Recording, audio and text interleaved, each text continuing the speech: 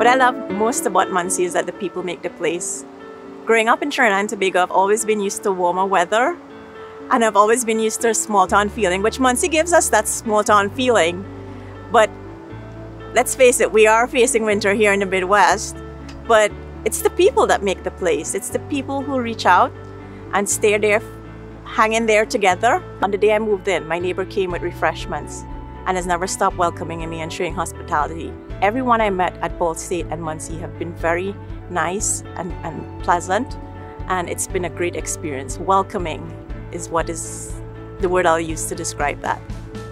Downtown Muncie is one of my favorite places.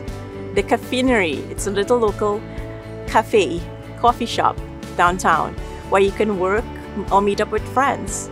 Downtown is also host to several events such as the Arts Walk, and it's here that you can sample food, culture, and entertainment. It's very important to have that open mind because there are lots of hidden gems in Muncie, and if you keep your eyes out, you'll find them.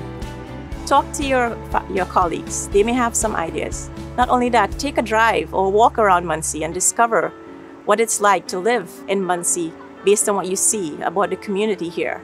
Explore the events that Ball State and Muncie offer, and you would find out much sooner how much you love Muncie.